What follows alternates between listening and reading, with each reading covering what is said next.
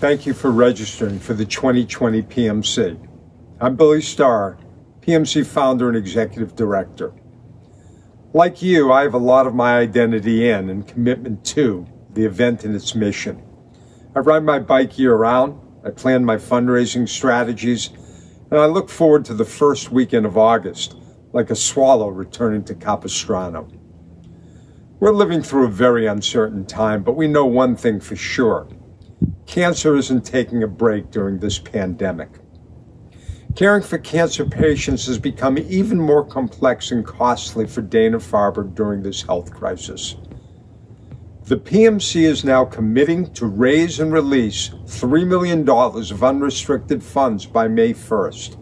Funds that will support more telehealth visits, ease patients' financial burden, and provide additional PPE to keep patients and staff safe. I ask you, if you feel you can, to begin your fundraising efforts now. There's a lot riding on us. Thank you. Thank you, Billy. I'm so grateful to you and each member of the PanMass Challenge community. I'm Laurie Glimcher. I'm the CEO and president of Dana-Farber Cancer Institute, and I am also a very proud 5-year PMC rider. The PMC has been a beacon of hope for Dana-Farber since 1980, and now more than ever, we're overwhelmed by your support during this incredibly unsettling time. There are so many challenges that come with a cancer diagnosis, and the new vulnerabilities brought forth by COVID-19 make navigating cancer even more difficult. Dana-Farber is doing everything it can to keep our patients safe as they receive life-saving treatments, and that's why we created our Emergency Response Fund.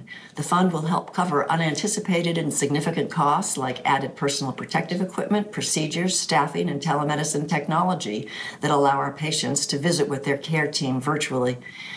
Our patients are facing pressing financial strains from lost employment and disruptions in dependent care. Your support will allow them to focus on their well-being and ensure that Dana-Farber continues to be the steady source of hope and healing our families depend on. The PMC's unwavering commitment to Dana-Farber and the Jimmy Fund continues to shine and to be especially appreciated during these uncertain times. I'm sending my best wishes to you and your loved ones. Stay safe, and I can't wait to be with you all back on our bicycles.